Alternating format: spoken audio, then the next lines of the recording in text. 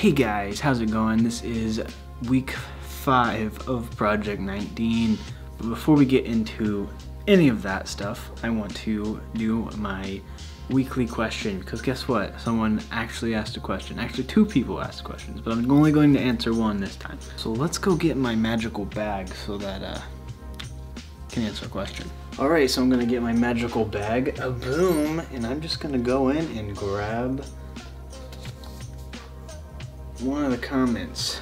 Okay, so this comment says, I know you've done some work with realtor walkthroughs. I actually haven't done any realtor walkthroughs yet. I really want to. It would be really fun to me, but I haven't yet. But do you think Sky Graphics would consider working with a design firm to help interior designers sell spaces to their clients? This is a really hard question to answer. Yes, 100%. I would absolutely love to work with an interior designer. That would be awesome to set up sets or just, design a house and then kind of, film that, and that'd be fun. So yes, 100% I would love to work with an interior designer. If you have any questions at all, you should ask some questions, by the way. Ask anything below. That was about me, but you can ask something about you.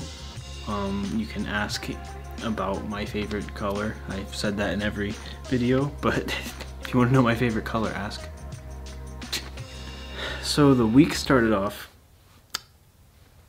odd. So like I told you guys last week and the week before that, and probably the week before that, I raised my prices. Now, I had a few clients before I raised my price. I had one in particular.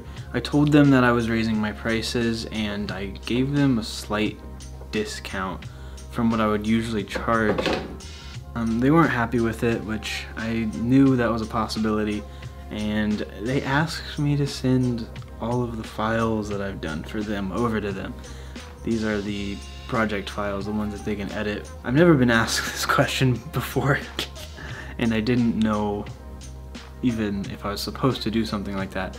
But I did go ahead and send over the files, or we're working on it. It's 360 gigabytes of files, so I'm working on a way to send it to them, but that was a little not sad.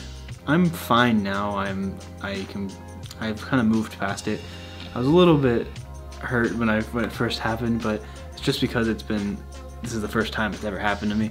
So it's sad, but I get it. I understand it. I don't know if that means we're not working together anymore, but we'll see. My dog is freaking out for no reason, so that's fun.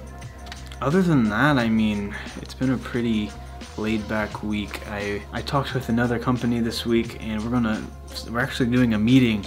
So on Tuesday, I'm going to a meeting with this person, and we're gonna discuss videos, and I'm really excited. I think this will be good. I finished the church video. I finished pretty much every video except for the 2 bigger videos that I am working on.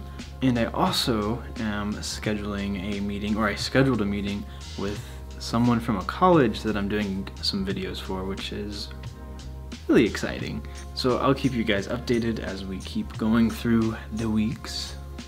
Why'd I do that? But things are looking up. So for a tip, I guess I would say, you know what, okay, this tip is going to be about some advice that someone gave me, which is to not react to things immediately and to think about what you're going to say, because sometimes you get really angry or mad at things. I did, and in the moment you're freaking out like, oh my goodness, I'm so mad, I need to tell them I'm so mad. But if you just pause and take a breath and then come back to the email, read it over, and then respond, your life will be a little bit easier. I definitely feel better about how I ended this relationship with this client, because who knows, in the future maybe they'll want some more videos and they'll come back to me. But yeah, I think it's good to not overreact about things.